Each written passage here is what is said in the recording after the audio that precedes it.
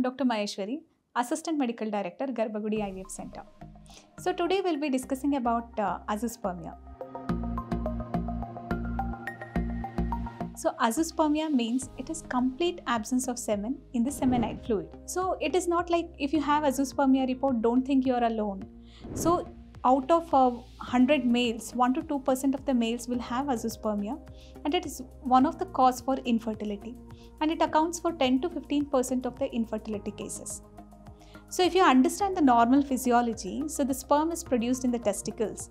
So once the sperms are synthesized, it travels through the reproductive system, the genital organs, and it mixes with the fluid from the seminal vesicles, and that comes out as a semen. Suppose if the sperms are not synthesized in the testicles, only the seminal fluid can come out. So one report shows that there is no sperms in the semen sample. Don't get tensed.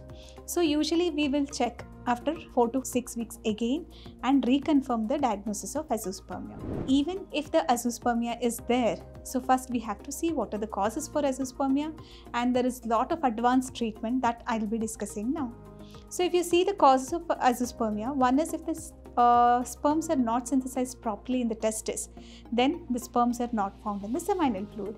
So this may be because of any surgeries or trauma to the testis, or any cancers, or radiotherapy, chemotherapy, or if you have any medical conditions like diabetes, and if you have taking certain medications which are harmful for the sperm synthesis, so those things can hamper the sperm production.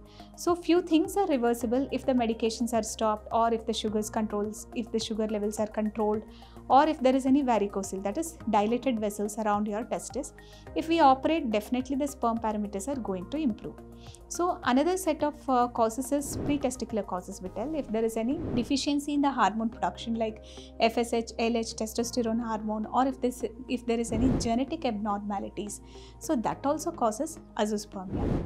And in the third set of population, that is if there is any obstruction, so the sperms is getting synthesized, but there is an obstruction for the sperms to come out. So if there is any obstructive causes also, we can see where exactly the obstruction is there and we can treat it. And also, suppose if you have this kind of Azoospermia report, no need to panic, consult the doctor.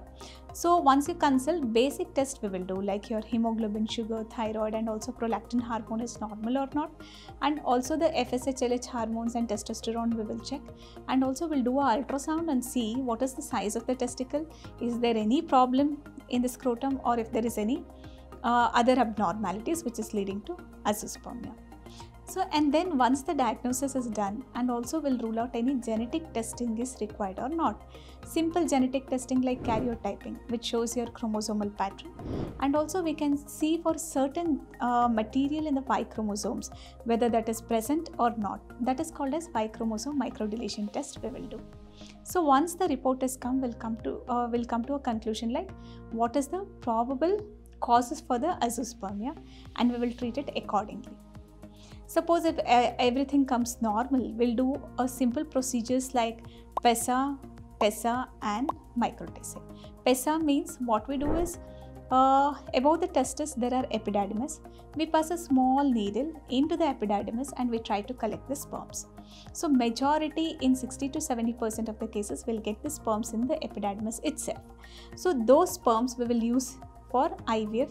We'll use those sperms to do the ICSI, and so many males who have Azoospermia, with this procedure IVF has been done and they had a normal baby, so there is no need to panic. So suppose if we don't get the sperms from the epididymis, then we will take the sperms from the testis itself. So these are done under local anesthesia. It is not a major procedure, hardly it is 15 to 20 minutes procedure. So from the testis we will try to take the sperms. If we get the sperms, we'll use those sperms for ICSI. So if you have Azoospermia, don't panic, consult the doctor. Definitely there is a solution for Azoospermia and you can have a healthy baby. Thank you.